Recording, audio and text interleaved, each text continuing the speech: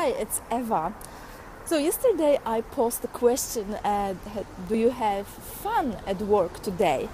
And I got some answers, and I was surprised to see that many of you really did not thought about that question, because we are so busy and focused on our to-do list and accomplishing different tasks that we forget to have the creative part open, the part that makes our juices flowing and make the work easier.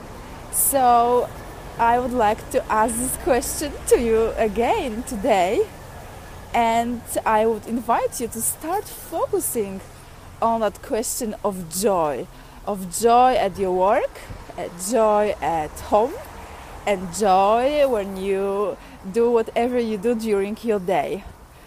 Thank you so much for watching.